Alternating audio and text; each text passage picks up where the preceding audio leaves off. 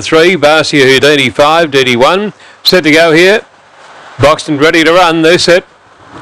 About to go, ready and racing, slow to move out there, Barcia Houdini, away fast there, Cherokee Thunder found the front, settling down from Yarrow Clip second, up and around the outsiders, DD1, and they were followed further back then by Monaro Joe, going through then the set of Barcia Houdini, racing well out of it there, Last Outlaw, followed by Keisha's Boy, and next never turning for home, down on the inside as they spin the bend for home, Cherokee Thunder the leader, they're coming at it, Barcia Houdini right on the outside, hit the front and won it, second is Yarrow Clips, followed by Cherokee Thunder behind them then would have been DD1, and they were followed by Monaro Joe, and near the tail of the field Keisha's Boy in company with Last Outlaw and Nick's Never, and the race time showing around 26:16.